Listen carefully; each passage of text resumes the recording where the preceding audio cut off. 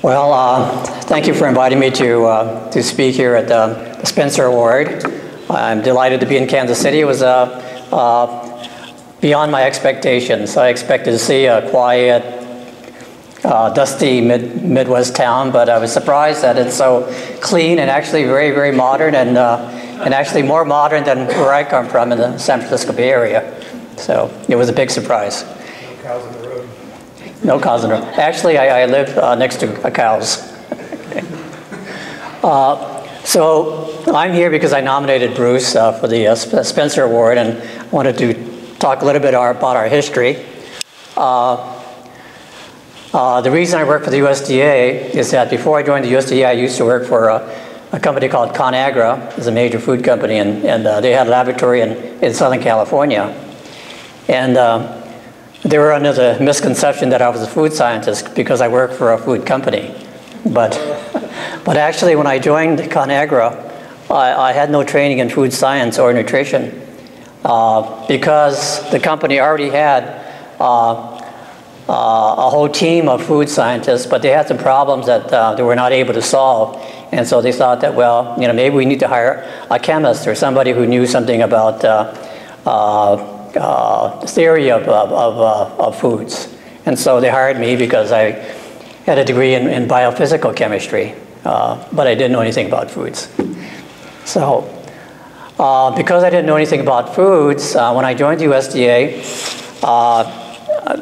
there were 3 people who were actually trained as nutritionists. But before I got there, one of them had died. The second person got promoted to his job, and that was about 2 years before I got there. And by the time I got there, she was promoted to center director. And then the next person got promoted to his job. And so there was really nobody who was a bench scientist who knew anything about nutrition.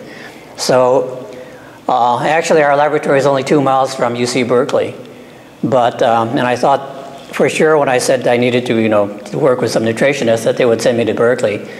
But Berkeley is a hotbed of activism, including animal rights activism, and we do animal studies. And so being the USDA and being the government, we don't actually have to register our facility because we're in charge of them.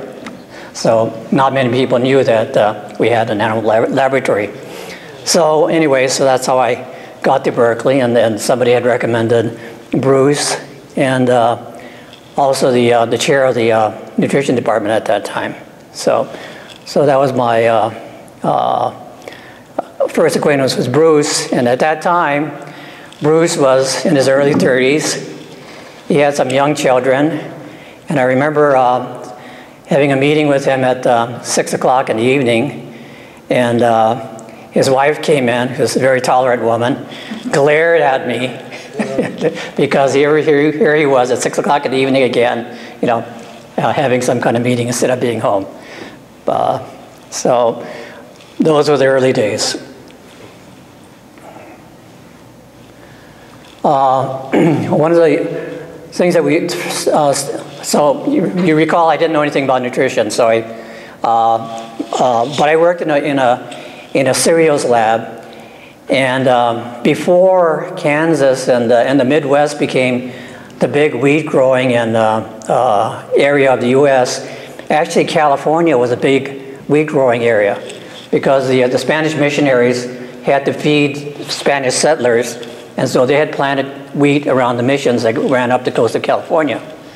But after the discovery of these hard-wed wheats that grew well in Kansas and newer milling methods, Kansas became the big wheat growing area. But the Albany lab actually still does most of the wheat genetic work and the cereal genetics work for the USDA. So there's a tremendous amount of wheat research actually done in Albany. And so because of that, we still did cereal research. And so we were interested at that time in things like beta-glucans. So beta-glucan is that sticky fiber in oatmeal that lowers heart disease, or lowers cholesterol, prevents heart disease. So we were interested in dietary fiber. And Bruce and his laboratory was interested in things like fish oils, because fish oils can be converted into these interleukins, these anti-inflammatory and inflammatory agents, which was really remarkable considering this was 30 years ago, and most people are thinking of fat as calories and not thinking about these inflammatory properties of fats, which is now almost everything. Everything's inflammation these days.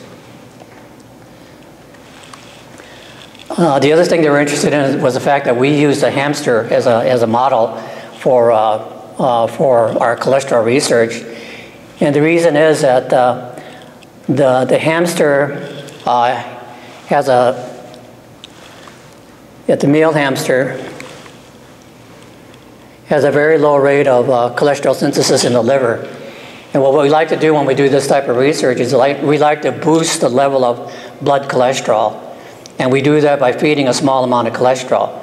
But what happens with the animal, say like a rat, the rat produces a lot of cholesterol in the liver. And when you add cholesterol in the diet, liver cholesterol synthesis goes down. So it's hard to raise the blood cholesterol because now the liver synthesis has decreased a lot. But the hamster had very low cholesterol synthesis in the liver to begin with. So when you feed cholesterol, it's easy to boost the cholesterol in hamsters. The other thing was the hamster has the identical bile acids as humans.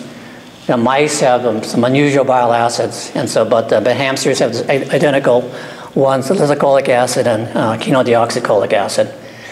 And I think it's very, very important because it's been discovered that bile acids not only are the products of cholesterol metabolism, but they themselves are ligands for a lot of what's called nuclear receptors that affect fat, energy metabolism, and sterol metabolism.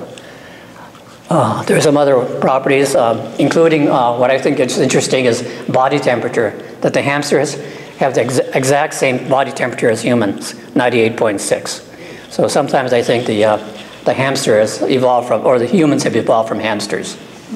So, okay.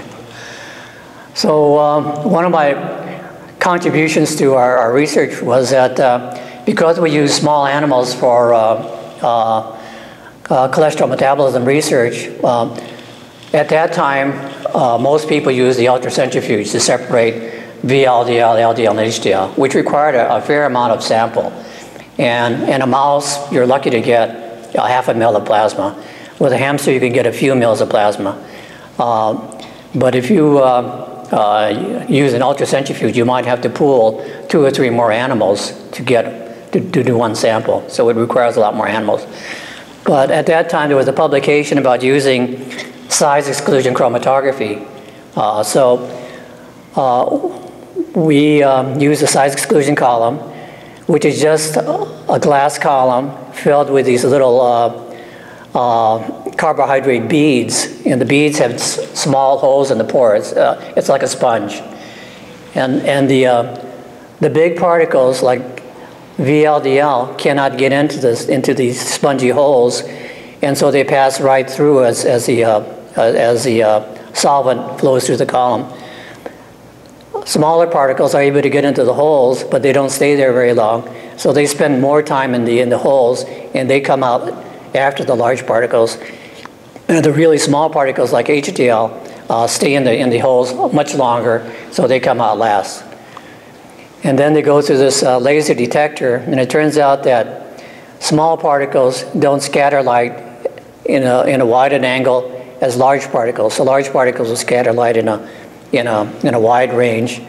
And so by measuring the scattering angle, you can measure the amount of large particles, small particles, medium particles, and know how much HDL, LDL, and VLDL. Only requires about 10 to 15 microliters of plasma, versus 3 mils. So it saves you a lot of animals. You don't have to use as many animals, and it's much more accurate. And in fact, Bruce wanted to see, really, is this really, really accurate? So he took a blood sample like every other day for like 10 days, and we analyzed it, and it was like one lay right over the other. It's just amazing, Whereas if you did it by ultracentrifuge, you would get a lot more variability because it was so much technique driven.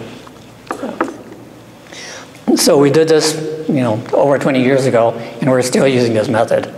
But So one of the things that we studied, like I was saying, was oat beta-glucans. But beta-glucans are very unstable because in the cereal itself, there are enzymes that will break it down. So if you buy something like Quaker Oats, they have to heat stabilize it before they can sell it. Otherwise, the beta-glucans would have been broken down.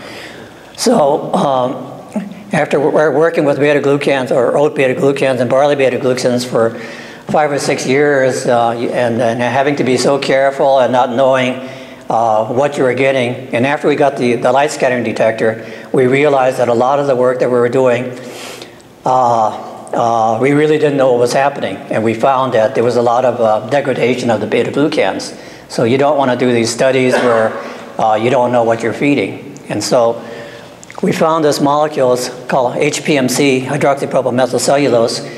It's made by Dow Chemical. It's widely used in foods and other consumer products.